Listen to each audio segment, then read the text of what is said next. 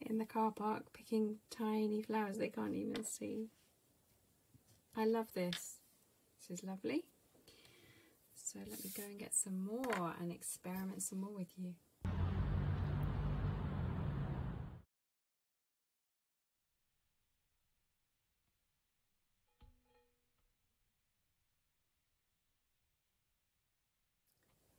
Flower pounding, but we are going to do it with the tiniest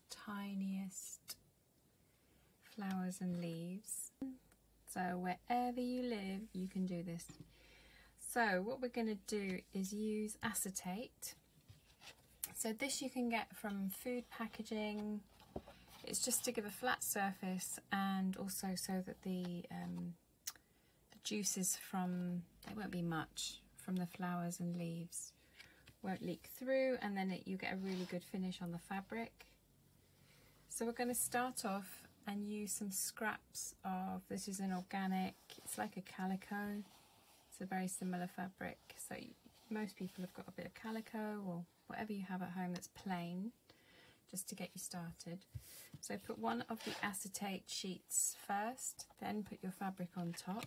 Now we're going to lay out our leaves and flowers, and I'm going to use tweezers. You can use your fingers, but it is challenging because of the size, so just pick up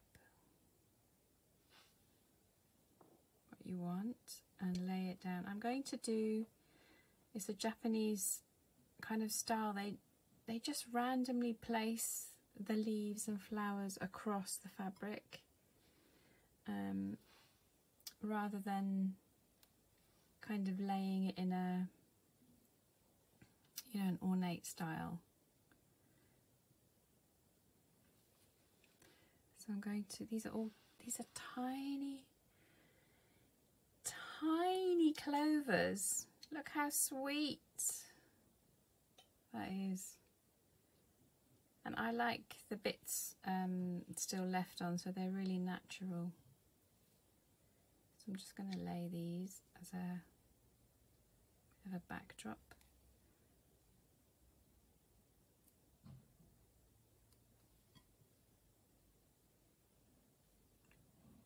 And random is always good. Just going to do.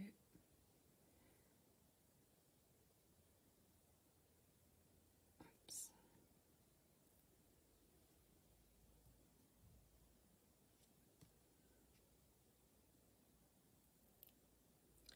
So it's so relaxing. There you've got the buds. Look how sweet. Oh my goodness. Oh, this is looking lovely.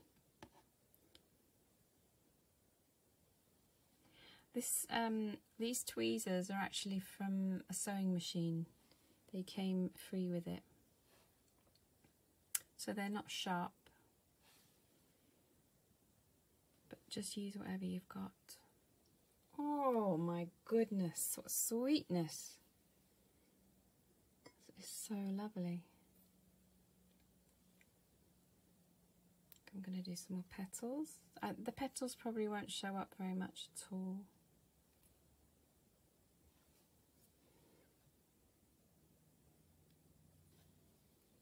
Do some more clover. Oh, the clover is lovely. And I did a video in the car park flowers that are so tiny. Should I put that one there? Let me show you.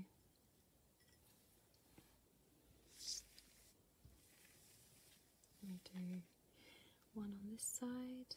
Oh my goodness, look at this. Oh, it's lovely. These leaves are sweet as well.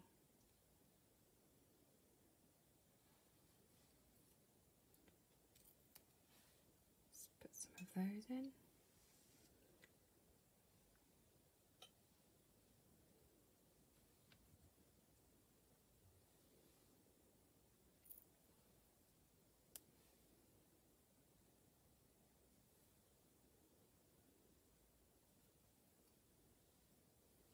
It's almost like a tiny, tiny, tiny water lily. Come on, camera, and do your business. Isn't it lovely?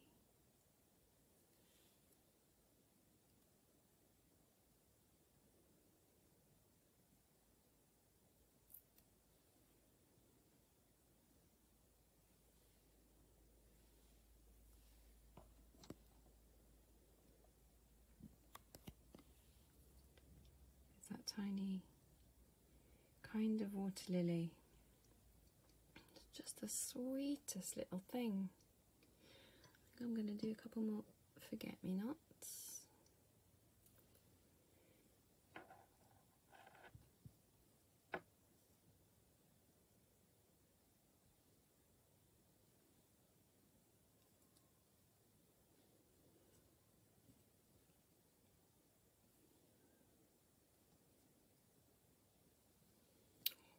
Oh, it's lovely. Right, let's get some more of those petals. I wonder how they're going to come out. It'll be interesting to see. Let me move that one away. I'm not going to do a whole daisy in this one. Actually, let me do one that's I've already pulled apart. So this one, I'm going to take the petals off. I'm going to do it off the, and just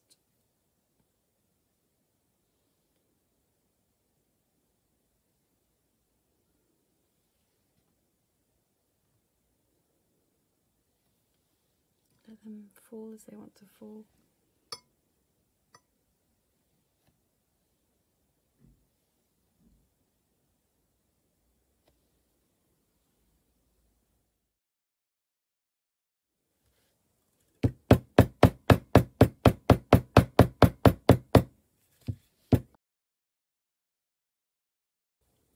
So, the big reveal. Let's have a look.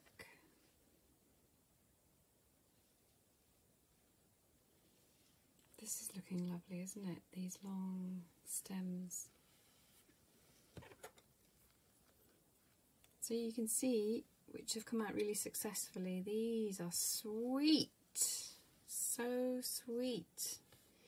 And the grassy kind of looking leaves like that, they're not so successful as a leaf, but they're quite sweet. And let's have a look, see how the clovers come out. Clover's not great either. I think it's probably not juicy enough, if you know what I mean. Let's lift this one.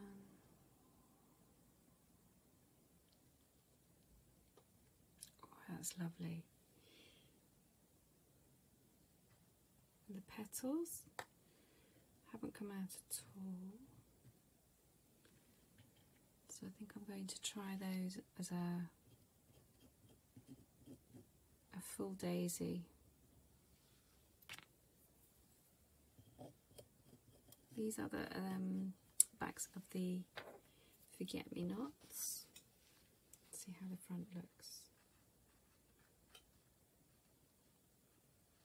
The blue hasn't really come out on the forget-me-nots, so I won't use those again. And I quite like these little random ones. So I think juicy is the way to go. It's looking at flowers with a different eye, so seeing things that are going to... These are lovely. Really lovely. Do some more of those on the next one. I'm going to try the next one on linen. That one's quite sweet, I like that.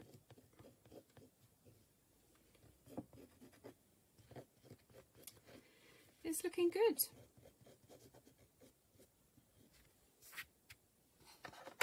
Let's experiment some more.